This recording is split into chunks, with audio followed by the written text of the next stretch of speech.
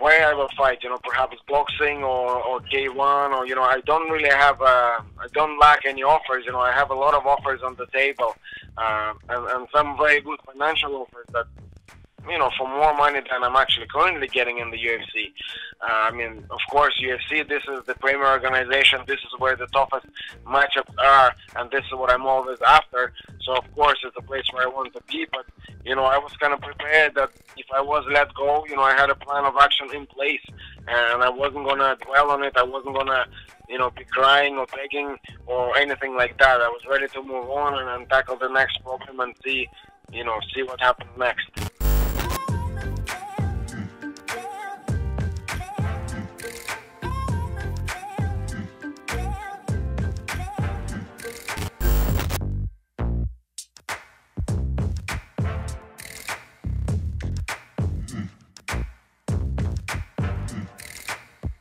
Well, do you know what I'm saying? Yeah, no, absolutely. So the GSP one, I actually tore the cartilage in my ribs the week before the fight. So it was the final training session. We shouldn't have done the sparring session. This sounds like an excuse. I didn't talk about it at the time because, you just sounds like you're making excuses. But the reality was, on the Friday before we flew to New York, Dean Hammersinger, you know who that is? He was in the Tough series as well. Yeah, so Dean was out there. He was helping me a little bit, and he shot him for a double leg takedown, like his life depended on it. Ran me across the octagon. I went down, and he landed on top of my ribs. Generally, that would be fine, but as soon as I went down, I felt something rip.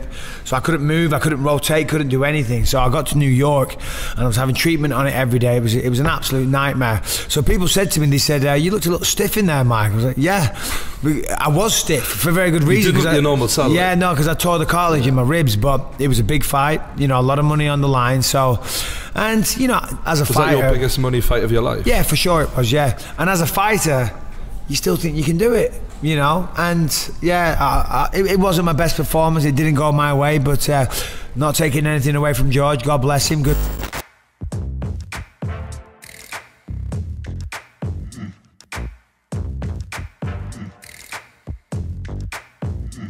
Floyd Mayweather does not have the balls at all, or the willingness to take a risk to come into the UFC and fight Conor McGregor. He would never do that. That fight would be over in 30 seconds, and he knows it.